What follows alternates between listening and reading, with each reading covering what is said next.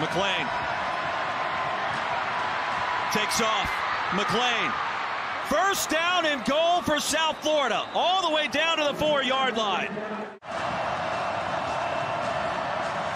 He'll roll the pocket. McLean looking. McLean intercepted. And he may have been down anyways, and if so, the Bulls are in trouble.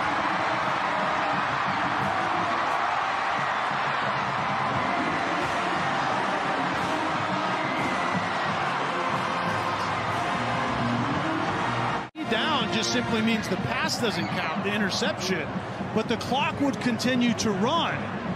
And the youngster McLean would have to have the wherewithal to say, hey guys, we need to hurry up and spike this ball, which you can do with that much time left. McLean clearly with the knee down at the 9-yard line with about 9 seconds remaining. And so that would have been 3rd down. You line up and spike the ball. The ruling on the field has been confirmed. The quarterback's knee was down at 8 seconds, and the play clock expired. The game clock expired during the play. The game is over.